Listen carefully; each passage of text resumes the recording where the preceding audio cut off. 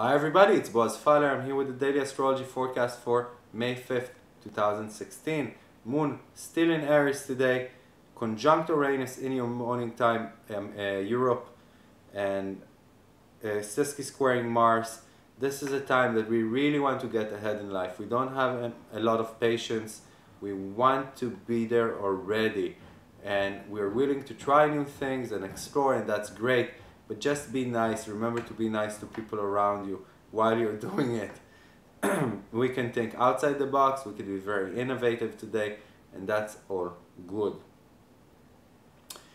But then the moon is void, of course, all through the day, and it enters Taurus only at around 1900 hours Central European time. That's 1300 hours Eastern Standard Time, bringing those Venusian energies that I personally love. And talking about Venusian energies, the Sun is in Taurus as well. It's quincunxing Saturn. It's a time that we take loads, we take responsibilities off our shoulders. It's a time that we make our responsibilities in our lives more exact. We reprioritize things and we leave some things behind that are not relevant for our future anymore.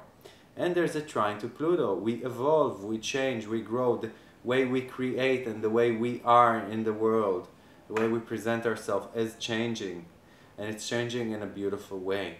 So allow yourself to change, allow yourself to evolve. And Venus is also in Taurus. It's quincunxing Mars in retro. It's about cleaning out some of our actions from our relationships, or from the way we are used to or the way we are used to draw in funds and monetary value into our life. There's some cleansing that needs to be done there.